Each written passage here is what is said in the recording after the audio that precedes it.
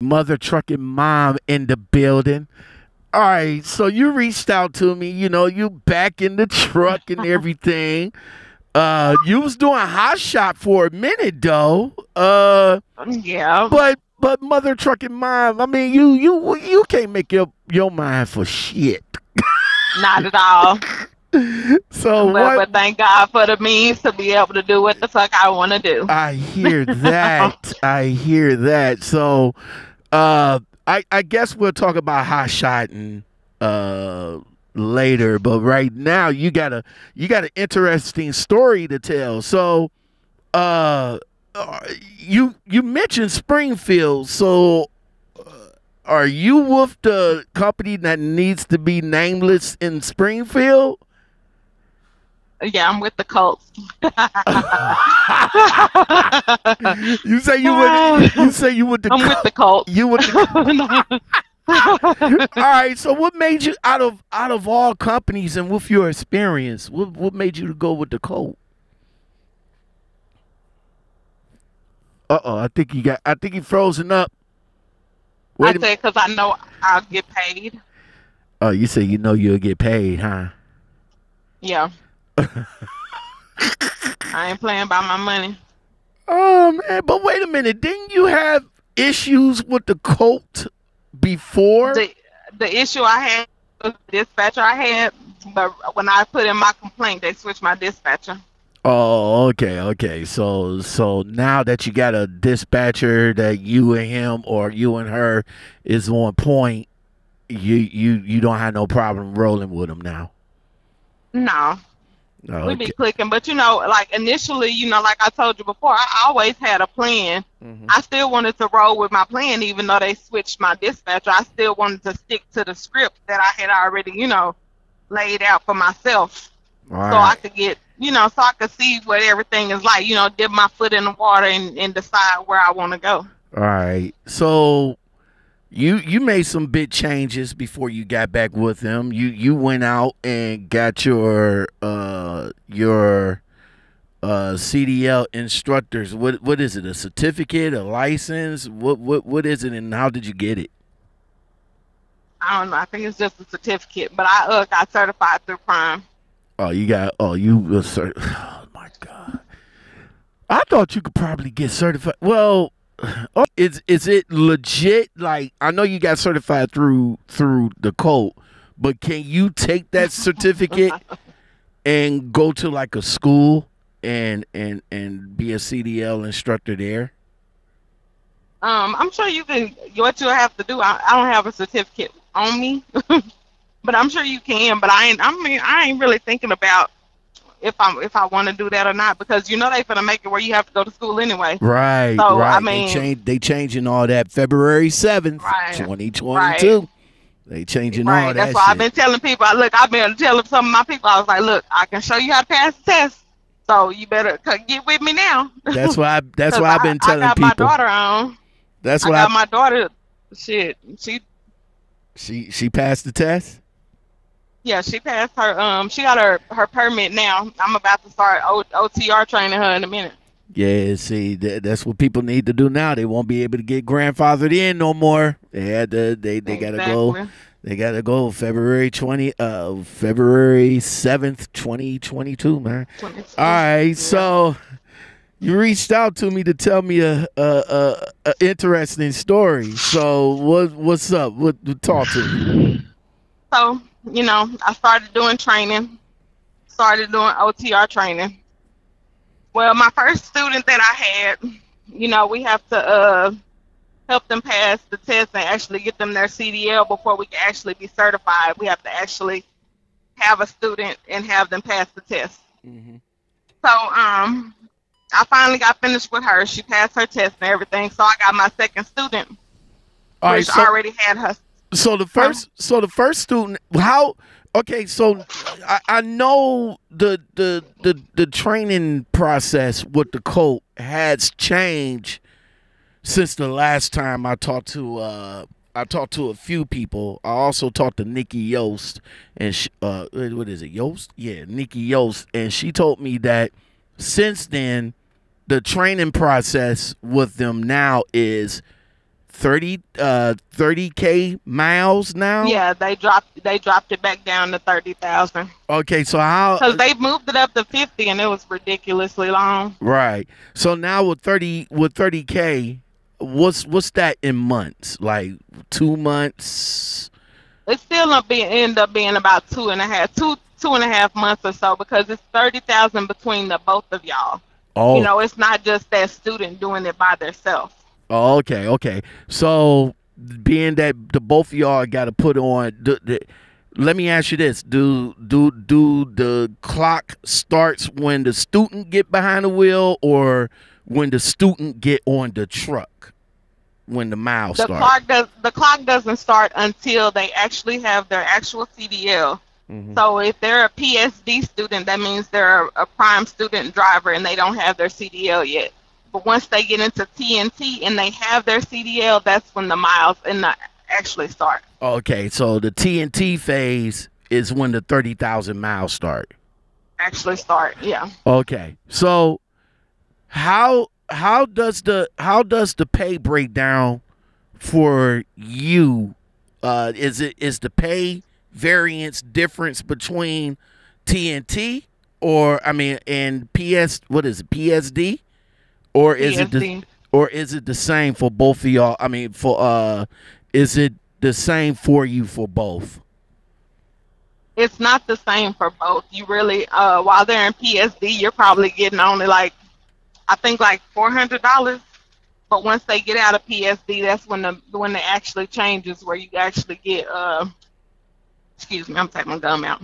Hmm. That's when you actually get paid for the miles and you get paid, for your runs, the percentage on your runs. Now, But that's when you actually start making money because then when you're in TNT, you're actually driving as a team. okay, okay. Now, as PSD, you only get, is that a flat rate $400 for you?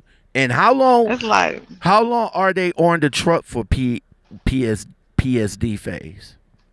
the PSD phase. It depends on how long you want it. But you don't want to keep nobody on PSD because you're not really making any money. Okay. You need to hurry up and go ahead and train them and show them what they need to know to pass the test so you can actually start making money. All right. Now this is on this the making money side for the trainers.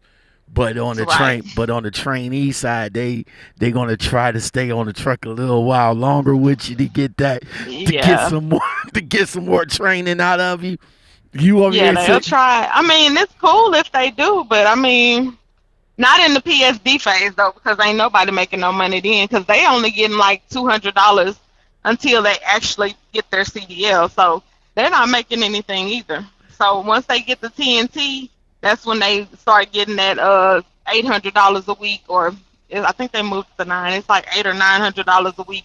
Okay, okay. You know, Now for you, is that a choice that you have to either do TNT or PSD, or your fleet manager will come and ask you and be like, hey, we got somebody that's in PSD that needs to be done. Could you do it? it's your choice.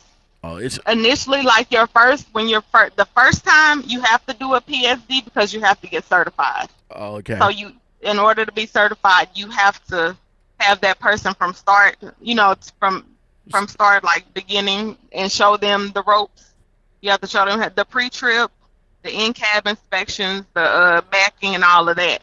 Oh, So okay. so you have to start from the beginning. So the first student that you had initially that successfully went through was the PSD student, right? Right, right. All right. So she's TNTing with someone else. Why she didn't TNT with you? Because she didn't want to listen. Oh, She was too much. Like, my thing is, I would have kept her, but the thing about driving and certain, if you can't listen, like, I can't trust you with my life going down a steep hill if I can't tell you, okay, make sure you shifting it. Every time I'm saying something, you get an attitude. We good. mm. I don't got time for that. You know.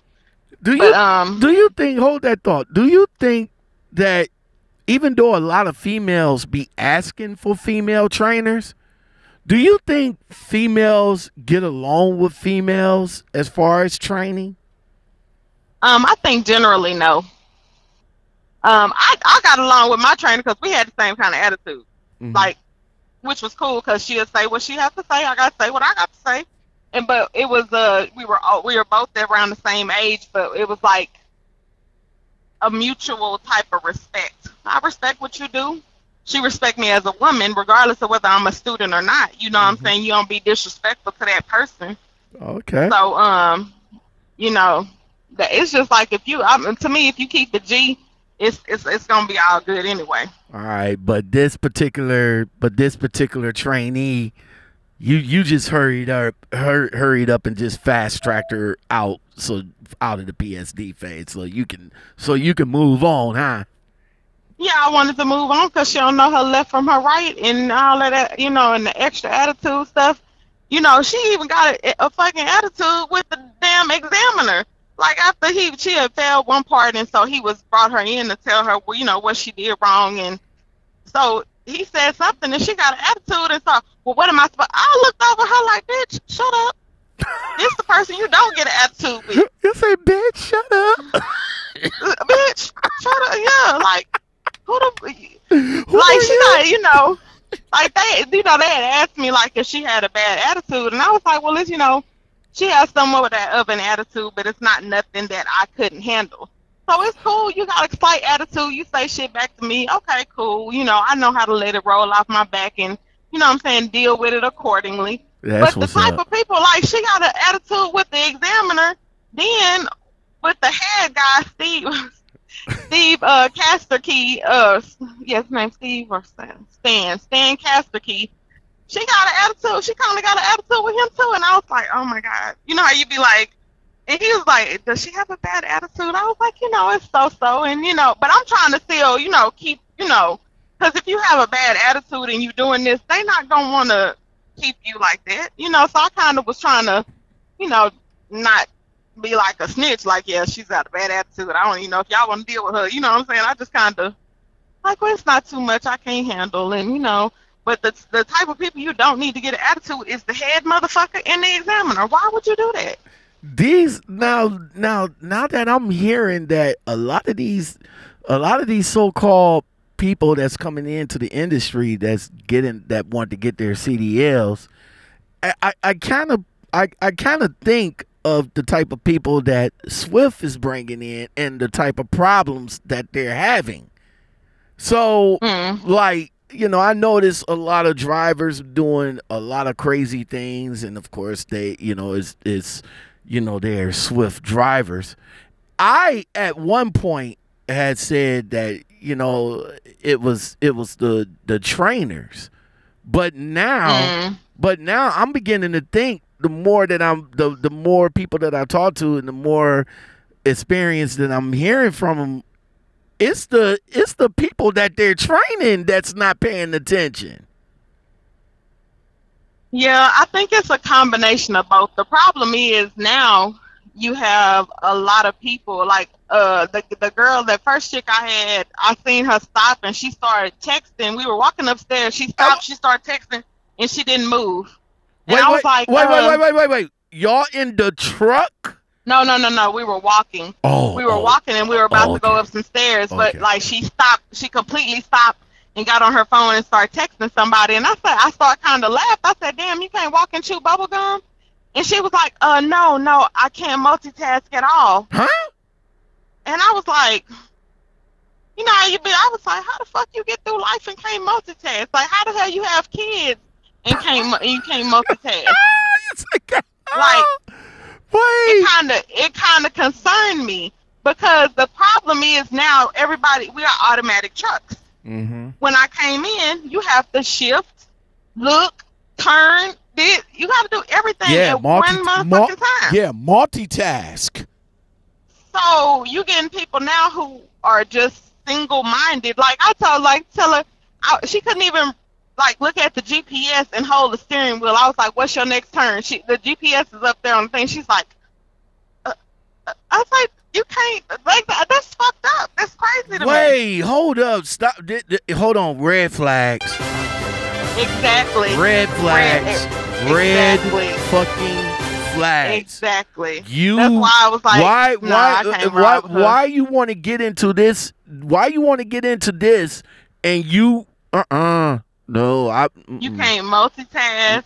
You can't mean, look. You can't look up from the steering wheel to see the GPS. Like, you don't even have to move your whole head. You flash your eyes. Like, come on. That's telling me that if you can't even glance at the GPS, then what are we missing? What are we missing out here when you actually driving? The red light, green light, the sign that tells you that bridge is low up ahead. Exactly. We're not doing that. All right, man. Thank you. We're not doing that. We're not doing that. If you can't glance to see what the next turn or whatever, how are we on the highway when that big sign says left lane closed 5 miles ahead or right lane closed? What are we not seeing here? No, that's a red flag. You got to go. Exactly. That's one of those reasons. Like I said, if she don't listen, she got an attitude, and then you can't multitask. Nah, you got to go. In a truck, you have to see everything going on around you. You have to know what move that next person is gonna make. You have to know. You don't have to. You have to at least be able to think ahead. Yeah. And like it's so many things going around. That's why you gotta be. Like, that's why you gotta see at least about 5-6 seconds down the way. And if you can't, I told them motherfuckers, you need to see 15 seconds, 13 to 15. You can't see like from here down there. Because you can already see. I'm like, do you see the red lights up there? The people are stopped. What the fuck? If you can't see that, we got a problem. Yeah. All right, so let me get you to my second person. That was the first one. That was the first one. So we got her off. We done. All right. So we're on to the next one. This is what, TNT? Yeah, I got a TNT student. Oh, okay. So now we about to get some money. Hold up before we get to the money. TNT student, right? They get paid like what, 800, 400, 500? I think it's like 800. All right, so they're in TNT. So they get paid 800 every week, right? Yeah. Okay, so by them getting paid 800 every week, I heard through the grapevine that money goes into your check. Is that true? It don't go into my check. It comes out of my check. Okay. So how? Yeah, I don't hand the money to them. It comes out of my check, but it's paid to them. Okay, so how did that work, Mother Truckin' Mom? I mean, you. Is it like, okay? Let me see if I can put my head around it, because like when I go and pay a lumper fee, right? When I go pay a lumper fee, it's like let's say $200. I do a com check, and what they do, of course, I had to give them the receipt, and what they do, they put it into my account and then take it back out of my account. Is that how they doing something like that? Is that how they doing with you guys? They put the money into your account, and then they'll take the money out of your account, but give them a separate settlement, a separate check. A separate check. Okay. Well, really, because when you're a lease operator, you're already getting paid. You get your settlement or whatever, but on your settlement, their name will be on there too, and it'll have because they're like a company driver, it'll have the Medicare taken out, all their taxes, and it'll have a breakdown and then the amount that they get. Okay, because but it's taken out, but it's like because they're getting paid from my company, not from Prime. Okay, so let me get this straight. Let me get this straight, because I kind of missed the part that you say you went back to the cult, but you went back to the cult as a lease driver. Yeah. Oh, okay. So the way Prime is doing it, Prime is putting all of the money into your LLC, quote unquote LLC, into your settlement and then just taking their money out of your settlement and giving it to them as Right. if Right. as if you're paying them from your company. Right. Oh, that's I don't know I don't know how to feel about that one. So they trying to am I trying to understand is that they trying to make you responsible for that person on your truck? You are. Mm. So You are responsible if you're in the if you know if it's under if you're not leasing, but if you're leasing, you are responsible. You know what I'm saying? Like I had a friend girl who was doing the lease program, and well, she wasn't doing the lease program. She was coming on as a driver, and she was in her I don't know I think she was in her TNT phase, and she got hurt on the truck, and so the workers' comp was coming out of his check, out of his settlement, because he was a lease operator. wow. So it was like your company. Oh my God. Okay. Okay.